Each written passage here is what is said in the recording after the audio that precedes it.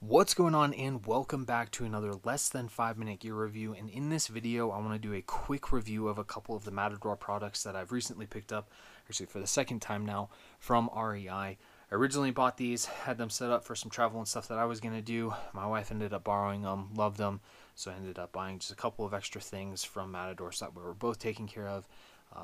Overall, it is probably one of my preferred systems now as far as just short weekend trips and having everything you need toiletries wise. So this is definitely going to be my go-to. If you're doing a longer trip, I would definitely recommend something else. Or if Matador is watching this, kind of plussing up the sizes for some of the soap dispensers and things, so in that way that it's all taken care of. And then I'll hit on one of the things that I actually broke by accident, just so that way you guys as the viewers are aware of not overpacking some of the items so you're not blowing out the stitching and all that. So without further ado, I'm going to dive right into it so that way you guys can see what's going on with some of these products and then determine whether or not this would be a good buy for you for just a short weekend trip. And then hopefully, if Matador you're watching, you guys can take some notes from what I've kind of experienced with it, and then hopefully have some ideas for some future products. So with that, I recently bought this. This is going to be the waterproof travel canister, just a small little canister that can hold a couple of pills, vitamins, cash, SD cards, anything that's small that you may want to be taking on your trip that you can just throw in your pocket. You can definitely throw this in there. I actually may probably use this just as a small cash canister that I throw in my vehicle with a couple $20 bills, some 50s, and maybe 100. So then that way I have cash just on hand, just stuffed away and kind of out of sight, out of mind. And then that way, if I need it, I have it just in that little container. I definitely threw some SD cards in here for some dive stuff recently, so definitely have a little bit of space. It's going to cost you about $8 total.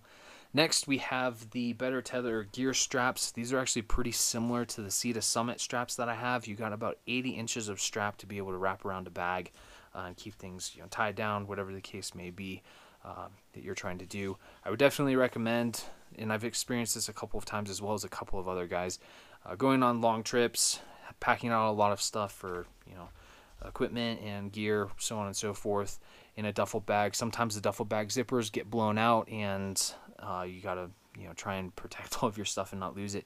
So having straps like this to help close everything up and keep things nice and tight is a nice thing to have. So I would definitely recommend these. The Sea to Summit ones that I have only have a single side that you can pull the strap from, where this has two sides you can pull the strap from, and then you also have this little center loop and hook set up to where you can kind of set this up a little bit easier to where you wrap this around the bag, hook it into place, and then cinch it down. Where the Sea to Summit ones that I have, you kind of have to set the loop up or completely unthread the strap from the little buckle and then set it up in that configuration. So this is definitely a great feature when it comes to this guy in comparison to some of the other straps that I've used in the past. So definitely highly recommended for this guy. It's made out of just aluminum, your straps, and then you got a little bit of that kind of proprietary PVC fabric stuff that I know Blue Force Gear uses on a lot of their pouches. So definitely a nice feature when it comes to straps and just keeping things nice and contained when it comes to bags and things that you may want to strap down. So next we have, and before I get to that, that's going to be about $12 for those. But next we have the flat pack toiletry case. That's going to cost you roughly around $25, I believe. Pretty nice and simple bag when it comes down to it. It reminds me a lot of just a simple dry bag in the way that it's constructed, especially with the coated liner on the interior of the bag. Not a whole lot going on with it. You just open this up, stuff everything that you need down in there, and then you're just simply rolling up the top and then buckling it up at the top. So pretty simple and straightforward when it comes down to that. I will say you do have to be really careful, and this is what I experienced with the flat pack soap bar case. That soap bar case is actually pretty small. I was not able to fit kind of like Buchanan size soap bars in there, and I actually blew out the stitching by trying to kind of overpack it. So definitely be careful when you're packing these things out. If you overpack it, try and roll it up and then buckle it, you do risk blowing out the stitching up here at the top on either end. So definitely, one thing to be cognizant of with these, they're not bulletproof.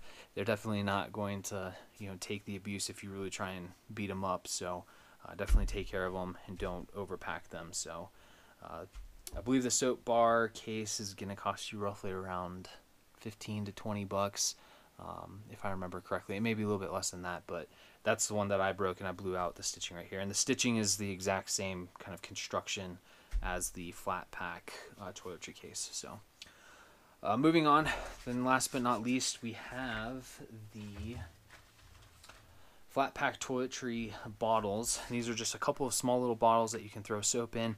I haven't had a single issue with these at all, and these are probably one of the coolest pieces to their entire setup and kit. So it's going to cost you around 35 bucks, I believe, maybe 40 bucks for the entire 3-pack. They are a little bit pricey and spendy, but if you just want something simple and straightforward that you can throw in a bag and then take onto an aircraft, or just something small for a weekend trip, this is definitely probably my go-to above a lot of the other products that I've purchased from REI, Sportsman's Warehouse, Walmart, and a couple of other stores. These definitely have all of them beat. So pretty simple and straightforward.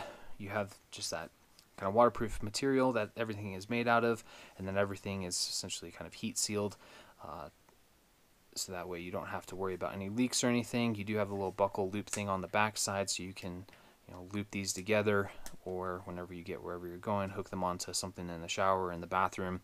And then the cool thing about how these are set up is you do have your cap, and that just opens and closes simply like that. And then to fill this, you just twist off the cap. Everything thread portion wise is on the interior of the pouch, so it's pretty protected. You don't have to have all of this excess stuff sticking out from the actual soap bottle itself. And then you just fill the soap, or just dump the soap inside of the little bottle from the top right there, and you're good to go. Thread that back on, and you're good to hook for whatever short little trip you're going on. So like I said, it's about 35 to 40 bucks for the 3-pack, so they are a little expensive, but definitely probably hands down one of the best setups that I've had in a really long time, just for short little weekend trips.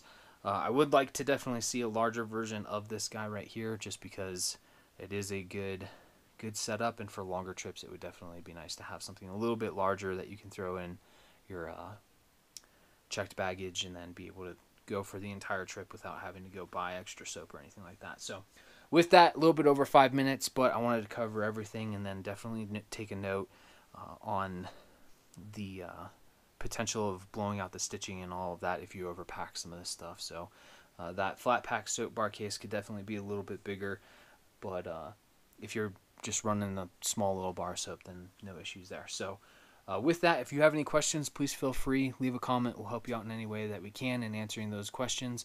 And with that, like, share, and subscribe, and we'll see you next time.